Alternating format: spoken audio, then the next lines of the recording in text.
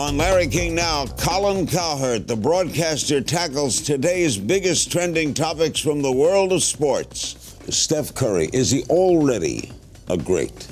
He has a global impact even greater than LeBron. LeBron's a more complete player.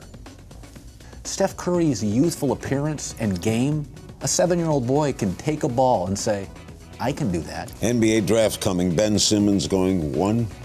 In my opinion, yes. I find it laughable, the criticism of 19-year-old kids.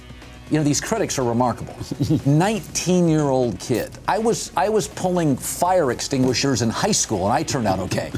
My dear friend Charlie Steiner thinks football will be extinct in 40 years. It won't be extinct. It will be different. As Malcolm Gladwell writes, will only the desperate be playing? Plus, wage gap complaint in women's soccer, fair? The complaint's fair, but women's soccer, like women's basketball, you can dominate in women and still not be compensated at the level of average men. It's the reality of sports consumption. It's all next on Larry King Now.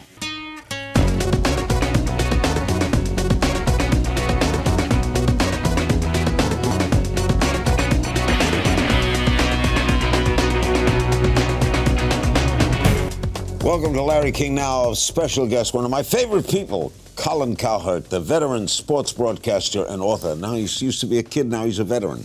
Outspoken, unapologetic style. He's the host of The Herd with Colin Cowherd, weekdays on FS1 and Fox Sports Radio Network, as well as a contributor to the Fox NFL Kickoff Show during the football season. Thanks for coming. Great to be here. Colin, why did you leave ESPN? Just the structure of the business. It's a remarkable place, but you know, Larry, I would say in my lifetime, the broadcasters that I, yourself included, have admired have all been entrepreneurial. You, Beck, Oprah, Carson, Stern, Ellen. The Disney structure does not permit owning your content. I can own now my radio show. I can own my podcast, my websites. That allows for generational opportunities. I have now a production company of which I'm getting ready to produce a show for somebody else. It was just very restrictive. You like that whole business then? I do. You know, on a much more granular scale, the Ryan Seacrest model, the Dick Clark model, where I can be a broadcaster, but artistically I can create and help other people. Well, when you were a kid, what did you want to do? Johnny Carson. But I like sports. So I'm actually doing exactly what I should do. I'm very lucky. You know, like you and I, we've never worked really a day. I'm doing what I was supposed to do. I loved sports, but loved humor. So I think I am a fairly good storytelling, witty sportscaster. That's probably my thing. So that's what I should be doing. Where'd you start? Las Vegas. First job out of college, begged. Went to the baseball winter meetings. What school did you graduate? Eastern Washington University, good broadcast school. Played a year of basketball, was not great. Got into broadcasting, loved it, and went to the baseball winter meetings. I called the Seattle Mariners announcer, Dave Niehaus, legend. Doing well. Legend. Love Dave. Grew up with Dave. My, oh, my. And I asked him what I should do, and he said, well, why don't you go to the baseball winter meetings with Peter Uberos? So I made up 300 cards, baseball cards. I remember my little card said, take my card, ... please, like the Henny Youngman joke. People mocked me. I went to every meeting, and there were 400 kids, and there were 3 jobs, and I got the Vegas job.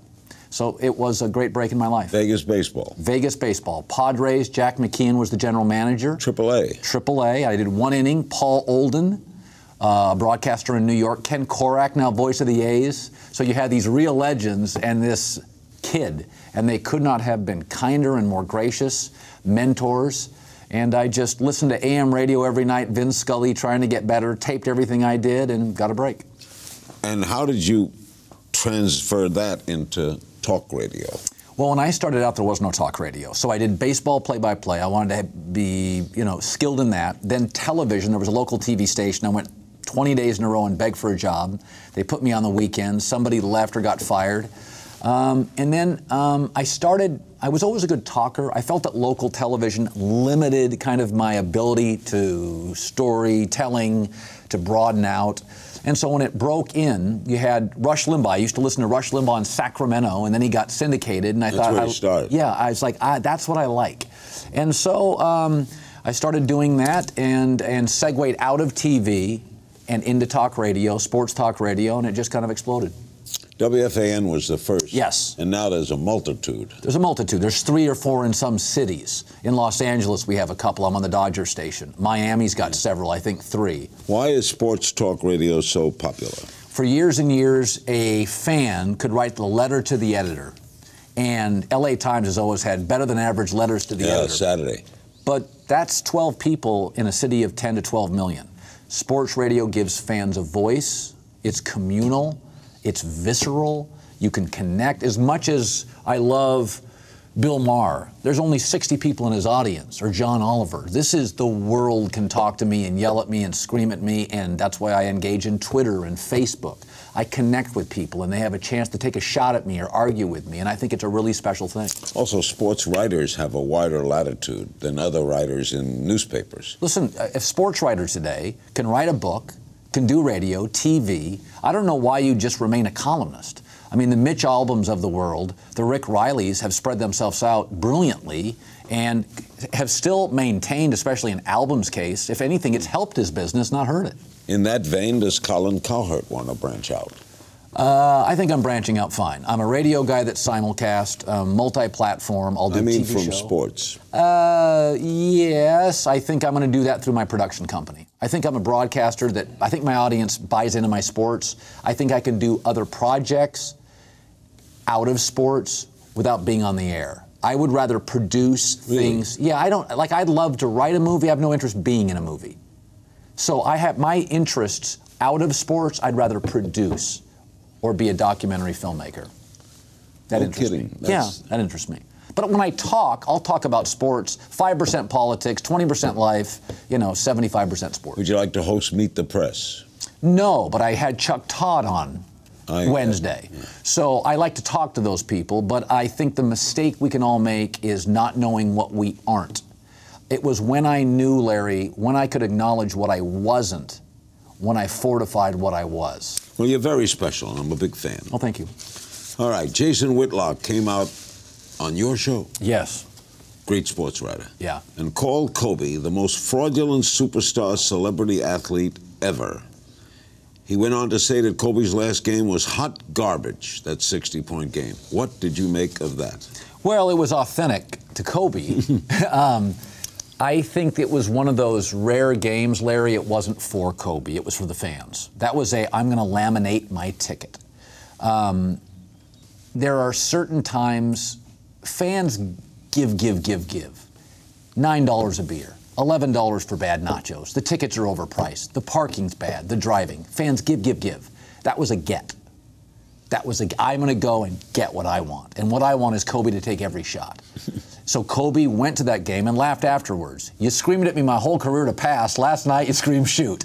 That was for the fans. That was a laminate the ticket night. So I had no problem with Kobe. So what did he mean by the most fraudulent superstar? He thinks Kobe is a ripoff of Michael Jordan, to which I would argue we're all John Candy, John Belushi, Letterman, Steve Allen, MJ Kobe, Lady Gaga, Madonna. Like, I don't have influences. Larry King's an influence. Bob Costas, Howard Cosell. In high school, they called me Cowherd Cosell. I've had I like people that were erudite, Costas. I like people who were interviewers, Larry King. And I've told you this on and off the air. I've said it on my show. I like the intensity of Howard Cosell. So we all have influences. I'm probably 8% Costas and 12% Cosell and hopefully 70% me. But yes, Kobe can be MJ light. How could you not be influenced by Michael Jordan? I argued at least he picked the right guy. He didn't imitate Steve Francis. He didn't imitate Damon Stoudemire. He imitated the greatest player of my life. Next, we'll talk the NBA playoffs and, of course, Steph Curry. Don't click away. We're back with Colin Cowherd on the radio, on television. He's one of the best. He's up at the upper elite of the sports broadcasters in America. And how old are you? 52. You look 32. I moved to California. It changes everything. How do you like it here? The fruits, the vegetables. It's a joke, ain't it? Like, what's second place? I know. What is? The gap between L.A. and everything else. You are not kidding. Okay, Steph Curry, is he already a great?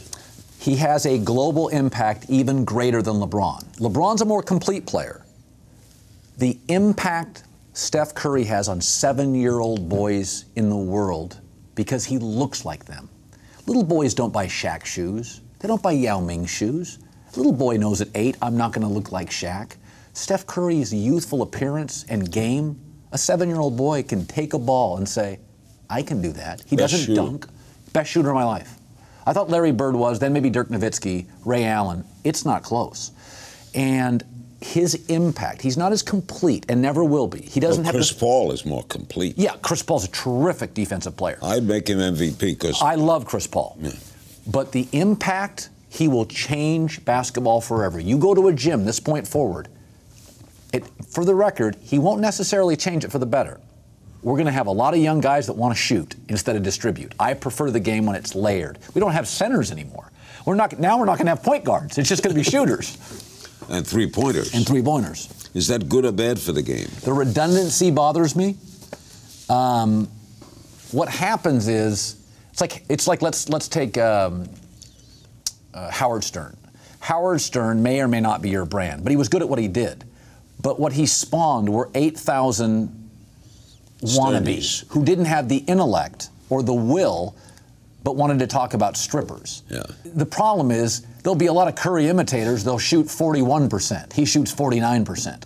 The problem is everybody will want to shoot threes, and most shouldn't. So the problem with the great artists and the great performers, you get knockoffs. Very rarely do you get a situation where the John Candys or the Chris Farleys are arguably as good as John Belushi. It's generally a pretty poor imitation. NBA draft coming. Ben Simmons going 1? In my opinion, yes. I find it laughable, the criticism of 19-year-old kids. You know, these critics are remarkable. 19-year-old kid. I was pulling fire extinguishers in high school, and I turned out okay. He can't shoot. Like he couldn't work out in the gym. I mean, it's remarkable. If you're going to criticize a guy, okay, I understand I could say length, limitations, not athletic. He is 6'10". He handles the ball. He's angular. He's a slasher. He's not a great shooter. Larry, when Michael Jordan moved into the league, his first year in the league, he shot 16% from threes, never became a great three-point shooter. For 2 years, the league moved it in. It improved. He had his best seasons ever. That was the 72-10 Bulls. Then they moved it out again. He couldn't shoot. Magic couldn't shoot. This idea that you have to shoot to be great. Magic wasn't a great offensive player, nor a great defensive player. He was a great basketball player. Ray Allen has never been a defensive stopper or a post player. The only player in my life, there's 3 ways to score. Perimeter, interior, transition. Barkley's the best I've ever seen. He could do all 3. Jordan was not as good, in my opinion. Pippen was a better transitional player. He was a slasher. So this idea you can't shoot, you can't be the #1 pick. My dear friend Charlie Steiner thinks football will be extinct in 40 years. It won't be extinct. It will be different. As Malcolm Gladwell writes, will only the desperate be playing? Will suburbs not need to play? Will mothers move their kids into lacrosse and soccer and baseball? Boxing. Well, it's interesting. Boxing, UFC, though, is now the gladiator sport. But football, with the concussions and the problems, has got to be in trouble. Yeah, it's too big to fail. It will be part. I always thought the insurance companies backing out at the collegiate level would be the problem. I think it's too big to fail in the near future, but I do think, and agree with Charlie Steiner, it will look different. It will be safer. The merchandising, the equipment will be different. There won't be as much hitting, but we bet it. And what we bet lasts. We bet football. We don't bet hockey. We don't bet baseball. We don't really bet basketball. We don't bet soccer. You know why soccer's big in the UK and in Europe, a lot of it? You bet it. Sunday is not church day anymore. No, it's not. When we come back, Colin will take some of your phone calls. Stay with us. We're back with Colin Cowherd, who is a great broadcaster. And we're going to take some phone calls, prearranged phone calls. I don't know what they're going to ask, but here they are. We start with Cleveland, Ohio. Hello. Hey, Larry and Colin. Hi. Hi. So, Colin, I just want to maybe go back to the NBA for just a minute. Sure. You said earlier, maybe a couple weeks ago, you thought that the door might be open for LeBron to move back down to Miami and make a return to the Heat. What do you think has to happen throughout these playoffs for his dissatisfaction with Cleveland to get to the level he ends up back in Miami? Well, I theorize that if he lost, like let's say in the second round, they're not going to lose in the first round. If they lost in the second round, I don't think he particularly loves playing with Kyrie or Kevin Love. That if they were upset, that he would consider it. I think Miami's a pretty interesting team. I think the story of the NBA the last 2 years has been Miami rebuilding without LeBron. It's not been Golden State. They've done a remarkable job. His image would go way down. It would go, and we've talked about this as a staff, not even on the air. Does legacy matter to him? Does it? What is legacy vanity? Does it hurt your business? I mean, he's got $300 million. I don't think he's entirely happy in Cleveland. No, but I was at his house, interviewed him for an hour, spent a large part of a day with him. He loves Akron. He likes the people. That'll be a tough house to sell if he leaves. Not a lot of people can afford $25 million in Akron. You're kidding. Next call for Colin Cowherd is Philadelphia. Hello. Hey, guys. I'm a big fan, and I'm curious. Where do you think Serena Williams ranks among all-time athletes, men or women? Good question. Top 10. Top 10. Dominant. All-time athlete. Yeah. Dominant. Dominates a sport, if that's a measure. Yeah, I mean, listen, men consume more sports, play more sports, bet on sports. So you can be great UConn women or great United States women's national soccer team and be paid less than average men's teams because of the consumption. FIFA's handing USA Soccer a small check for the women and a massive check for average men's teams. But if you're talking individual performances, I would say she's now surpassed Martina, Steffi. And women's tennis globally is strong, whereas domestically, Americans' tennis is in the tank. We're not competitive. Our best athletes don't play it. So I think Serena has dominated a pretty strong field, if not domestically, globally. I'd say she's top 10 right now. I'd agree. Colin Cowherd's our guest, Thousand Oaks, California. Hello. Hey, question for you regarding the LA Rams. Do you think they made the right choice mortgaging the next 2 drafts to try and get the #1 pick this year? Or do you think that they felt the pressure to be great in LA? A combination of both. You don't open as let's say you're Paramount or you're Sony, and you move your business to LA. You don't open your first movie with co-stars. You go get Hanks, you get Denzel. They had to change the narrative. They're a renter in a stadium, so you can't come to Los Angeles. You're playing second fiddle to USC, and Case Keenum's your starter. If you draft the #1 quarterback, even if he doesn't play, he's the talk. It's big. It feels robust. Jay Glazer, I was on a plane with him yesterday, and I said, well, why do you think they made the trade? And he said, it's a miserable life if you don't have a franchise quarterback. I mean, you got 2 girls in prep school, and your wife loves the neighborhood, and you live in a nice house, and your quarterback stinks, and every day you wake up wondering if you got to pull your girls out of school. It's a miserable life in this league. One more call for Colin Cowherd, Trumbull, Connecticut. Hello. Hey, Colin. Hey, Larry. Hi.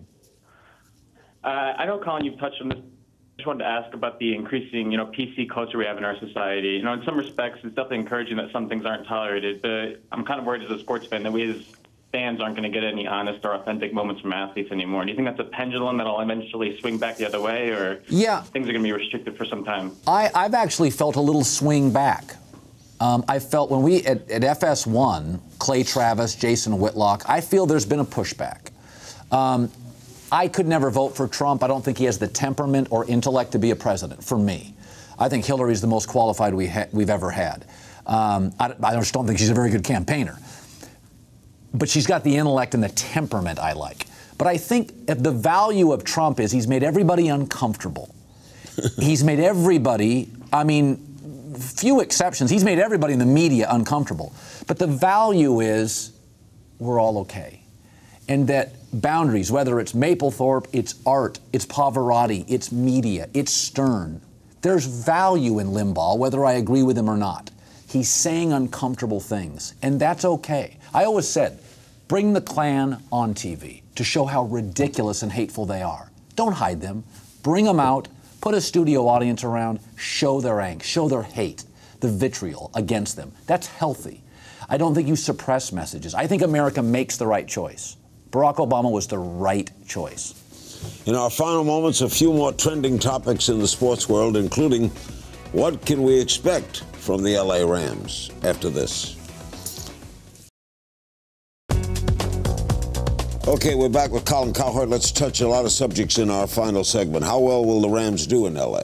Once they get the quarterback going, good, but the NFC is pulling away from the AFC. It's tough. Cam, Russell, Rodgers, Romo, Eli, a lot of good players. Jeff Fisher, a good coach? He's a good defensive coach. I think he's too conservative. Reminds me of Frank Beamer in college at Virginia Tech. Tremendous special teams, tremendous defense, limited offensively. Wage gap complaint in women's soccer, fair? The complaint's fair, but women's soccer, like women's basketball, you can dominate in women and still not be compensated at the level of average men. It's the reality of sports consumption. San Antonio Spurs may have a woman coach. I'm all for it. I think Popovich wants that woman to be. I've never had a problem with that. I think Gino Auriemma could coach in the NBA tomorrow. Yeah. I think gender is irrelevant in coaching. Football's a sport of violence. Hockey's a sport of violence. Baseball's an old school. NBA's new and progressive. They're always doing new. You know, the old saying is the NBA comes up with it first, football does it best, and baseball makes the most money. The NBA's always, NBA had a multicolored ball. They put sleeves on. David Stern introduced a ball, didn't tell the players. Players are like, give us a heads up. We're the ones playing with it. It's always been a sport that takes risks. What do you think of advertising now? It doesn't bother me. Advertising's everywhere. Where's your advertising? Where's the Pepsi can? Where's your product placement? By the way, it's so nice to be here. I got bumped like 12 times. But you know what I felt like? They bumped you from this show? Was Scott Bio not available today? Listen, remember the old 90s? Come on. Remember the 90s Braves staff that had Maddox, Smoltz, Glavine, and Avery? I'm the Pete Smith. I'm the fifth starter. I get bumped every time. I'm like the guy in Letterman that comes right close. Seinfeld goes long. You were the drummer that quit the Beatles. Well, I interviewed him. I forgot Peter Best. Yes. Quit the Beatles. Then we're not going anywhere. Hanging around here. In not a great vocational decision. Okay, well, who do you love in baseball? Cubs? You buy the Cub bandwagon. I think they have a dominant starter and they have power in that park. I don't know how that translates to the postseason. Listen, baseball's the toughest sport. You know, the myth, football is a sport of parity. That's garbage. You have a good quarterback, you win every year. Let me tell you, Tom Brady's going to win the AFC East, Ryan Tannehill's not. It's a myth. Baseball's the sport where even the guys who cover it can never pick the division winners. Last year, ESPN had 32 guys make a pick. 0 got it right. In the NBA, LeBron, Golden State, you know these generational players. So baseball is Kershaw and Greinke can be great. Are they healthy? The Dodgers are an interesting team. They have to get their bullpen right. But between Jock Peterson, Yasiel Puig's off to a great start, Seager, they have youth, they have athletes. That's the game now, Larry. When Greinke left, this is kind of one of my theories on baseball. Nobody can hit now. It's clean, right? Everybody hits 250. I'm not spending $250 million on my number 2 starter. The Royals don't have an ace. The Royals have figured out, I can send out a B starter and hold you to 3 runs. Then it's a 6, 7, 8, 9 game. The money needs to be spread out. It used to be people had complete games. I needed a Holiday. I needed a Cliff Lee. You don't need it anymore. Just get to the 6th inning. Nobody can hit. Yankees get to the 6th inning. They win. That's it. That's the new 7th inning. The 7th inning pitch. A guy who only pitches in the 7th inning. Okay. HGH out, Greeny's out, defensive shifts, bigger, stronger kids pitching, moving out of football to baseball. You can see, you know, there's been, I think Keith Olbermann said 25 pitches, 25 changes in baseball to help hitters. Pitchers generally dominate, then we tweak to help hitters. We are in, it's like a dry county with alcohol. We're in the dry county, the dry era for baseball. You don't need, I mean, Baumgartner's wonderful. Kershaw's terrific. I'd like an ace twice. But who's hitting in any series anymore? Nobody hits. You're a great broadcaster.